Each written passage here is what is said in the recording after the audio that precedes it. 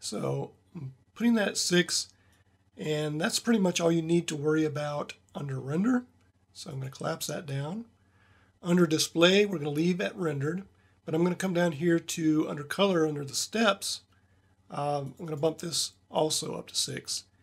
And this is, if you look at the hair, the strand of hair, and think of like if you had a dark, say like a black root of hair, and it ends up at the very tip being white, and you have that gradient of color, in between there that changes. These are the number of steps that can change along the way. So an easy way to think of this is under render, we want 6 steps, and under display, we want 6 steps here as well. So I'm going to collapse that. And now to the very important children. Right now, we created 1,000 hairs, so we got a number of 1,000 hairs along this body. But if we just leave it at that, the 1,000 hairs will just have basically, depending on what you're creating, it may or may not be enough. So what the children does is it creates child hairs along the parent hairs here. So there's 2 of them here that you can choose, simple or interpolated. If you choose simple, I'm going to do that right now. Actually, let me back up a little bit here. Let's go ahead and assign the hair to the scalp so this will make more sense. So if you drop down, we don't need the field weights, the force field settings. That has to do with particle physics.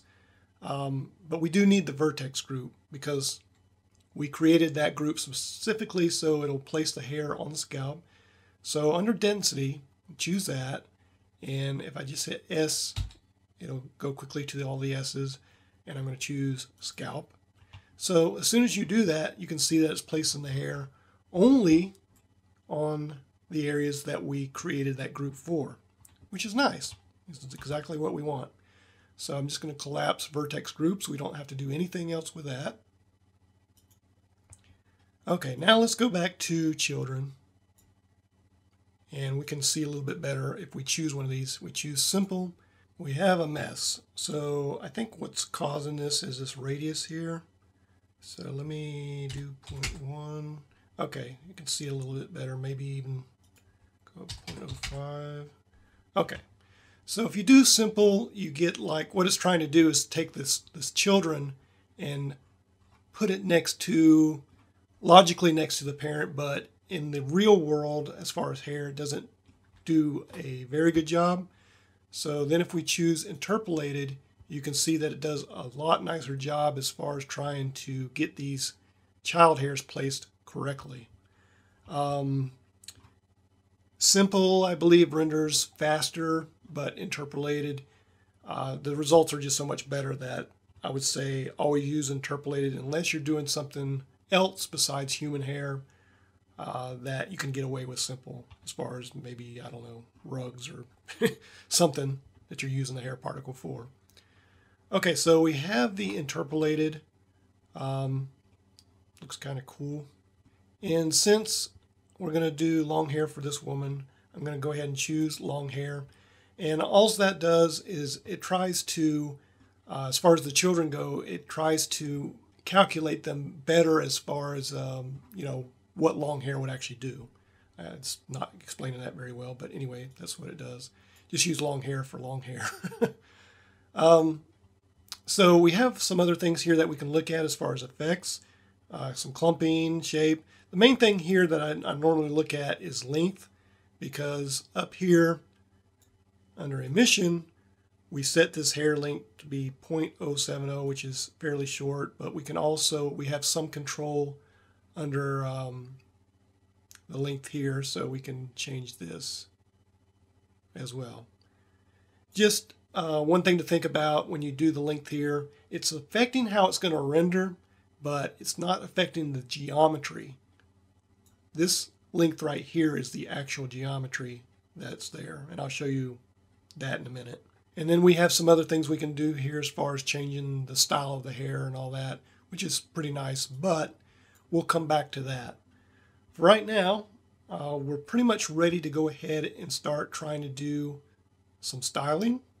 Oh, one thing I forgot. Let's go back up to under interpolated, under the children. You have the display and the render. And this is extremely important. If you are doing this number of emitters, that's a fairly high number, and then you look at your render, you're pretty much multiplying this number by your number of emitters. So if you do that, if I was to try to render this right now, I'm thinking that Blender will probably crash on me. So for now, let's knock this down to like 25. And the display is what we're actually seeing in the display port, the viewport there. So to get a more accurate view of what would render, we can change this to 25 to match it. And you can see it's much thicker. So I'm going to go ahead and do a Control-S save. And I'm going to render out what we have right now, just so we'll get an idea of what our hair is doing at this point. Okay, so this is our rendered result. As far as hair goes, it looks kind of cool to me, but it's, as far as the realism of hair goes, it could be a little bit better. So a couple of things that I want you to take note of the render as we have it, just with the settings that we've made right now. One is look at the, I guess the specularity, the amount of shininess, where you do have some variation a little bit, but that's really the lighting that's doing that right now. So we're going to be updating that. The other important thing that I want you to look at is the size of these hairs. Really thick hair pieces that are coming out of there. So we need to fix that as well. So let's go back and I'm going to do a Control up arrow. So in order to fix the size of these hairs, what we need to do, so if we look at our cycles menus here, basically I use all the default settings here except for usually the root. And as you can see, the root, if you think about the root as, of course, being the root of the hair and then back out to the tip, the root is set at 1, so it's very thick, and then the tip is 0. So the tip's fine, it's going out to hardly anything, but the root is way too big. So what I usually do here is set this to something like 0.2 for human hair. Okay, and you can see in the viewport it made a difference. You can't really tell until you render, but I usually 0.2 works pretty good for me. The other thing that I might change here is close tip. If you think about the very tip of the hair, instead of being hollow, that it actually puts geometry there to close it. Normally on hair renders you don't see that kind of detail, so you don't really have to worry about it. So I usually turn this off. Because it's going down to 0, it probably doesn't matter anyway, but in my mind sometimes I think, maybe it helps render a second faster or something. So that's basically all I set in the Cycles hair rendering settings. So let's just go ahead and collapse these as well. Come back up here and show the children. Okay, so I'm just going to do a quick save.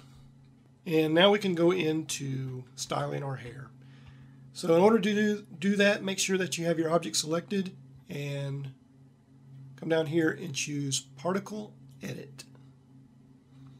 And when you see that, or when you do that, you will see all your hair particles, depending on how you have your setup here. So I'm going to use my middle mouse and drag this menu over. Right now I'm showing the actual segments here, the particle select.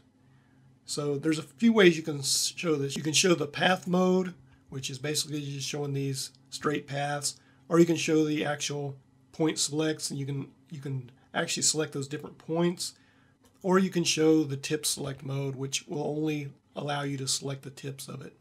So I'm going to go ahead and leave it at path select for now.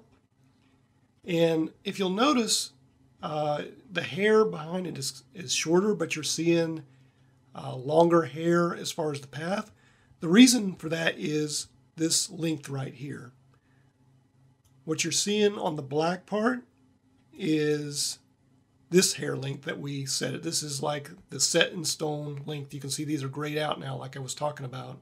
Once you go in to start to comb something, these get grayed out. So this length is 0.070, and then I've knocked down the overall length to this. So we can actually, if we wanted to, we can match this or put it wherever we want to.